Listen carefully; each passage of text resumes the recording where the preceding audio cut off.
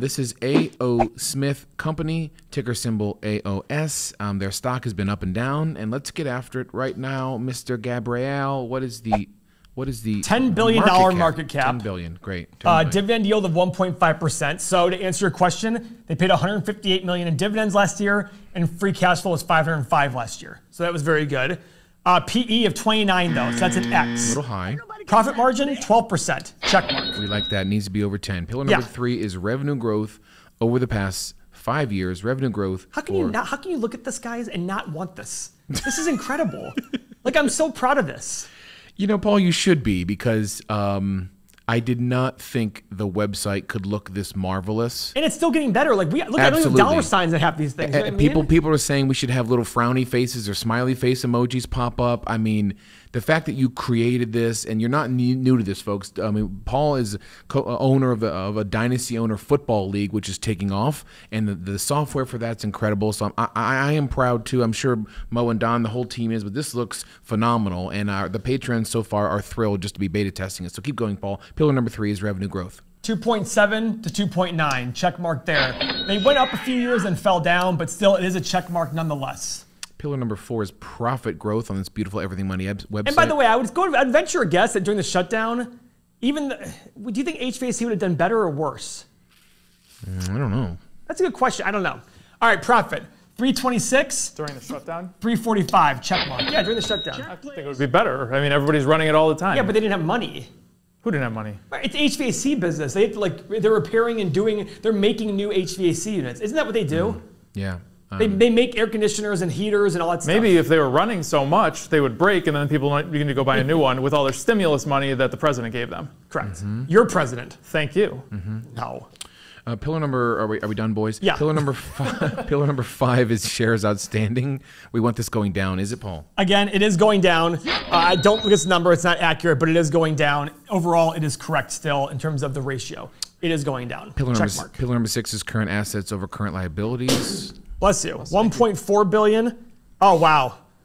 Versus 805. But look at this. They have total liabilities of 1.22. So 1.4 in cash.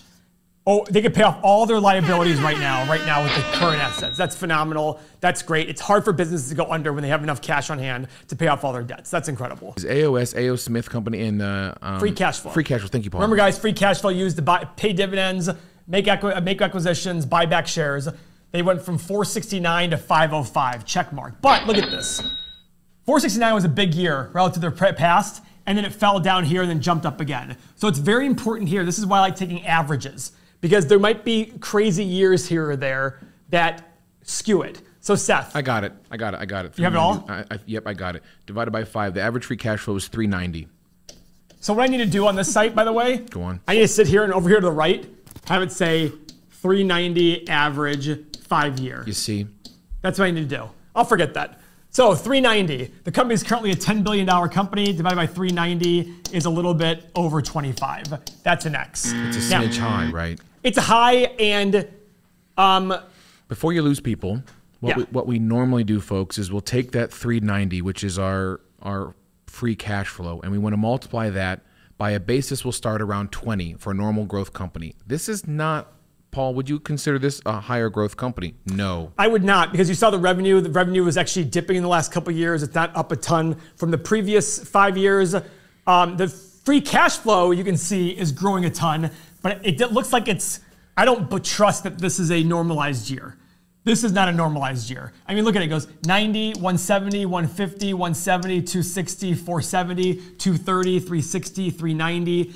It's trending up, but I still think 20 times free cash flow is ample. So at that rate, you're looking at around 7.8 billion in value. That's the 390 times 20, or 8 billion on the high side.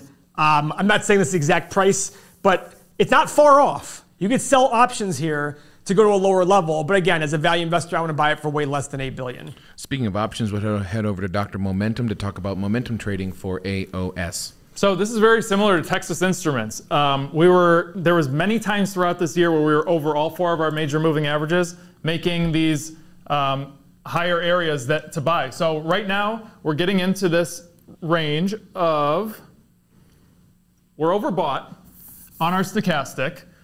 So all that means is just use stops when you're playing this. And if we break out, it doesn't look like it's going to happen today based on the time, but tomorrow if we get an engulfing candlestick like that, that will be a new 52-week high, and that might be a new all-time high, I don't know.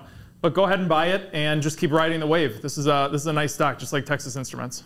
Thanks so much for watching the video. We hope you were intrigued. If this style of investing speaks to you, click the link below to join our Patreon. As a patron, you get access to a wonderful community of like-minded investors where you can chat, connect, ask questions, and share ideas with badasses like you all over the world. The best part is you get the amazing Everything Money software. This is revolutionary, unlike any YouTube page.